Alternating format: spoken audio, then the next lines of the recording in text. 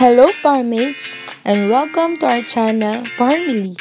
In today's video, we are going to make a zinc oxide paste.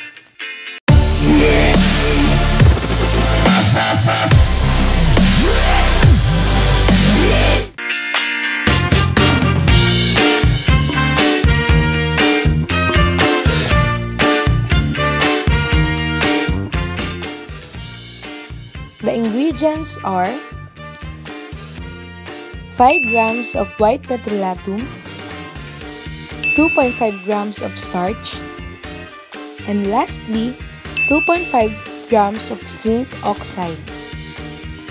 For the procedure of making a zinc oxide paste are the following. First, place the 2.5 grams of zinc oxide into a mortar and add the 2.5 grams of starch with it. Second, triturate the zinc oxide and starch. Make sure to mix evenly.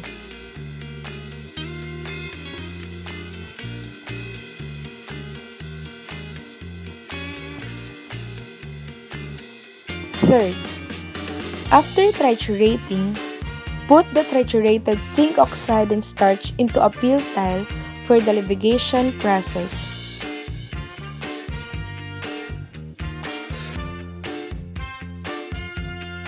Use a spatula to get all the ingredients in the mortar to the peel tile.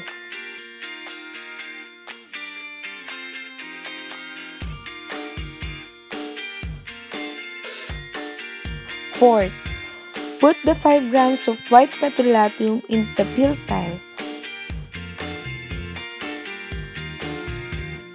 Levitate properly so that the ingredients are evenly blended to each other.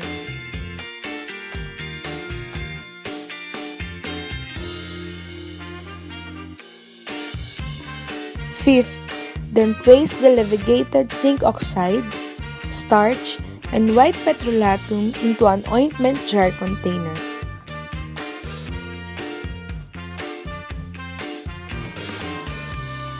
Flatten the paste down to the bottom part of the ointment jar.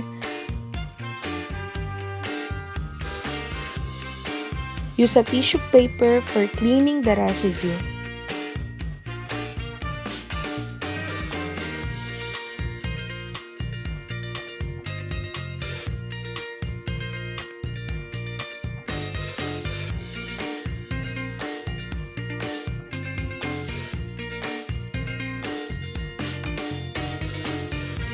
Sixth, the last step is to properly label the zinc oxide paste into a red label because it is for external use.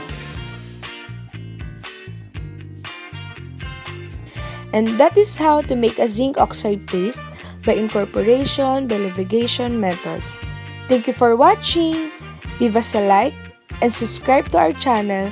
See you on our next video. Bye!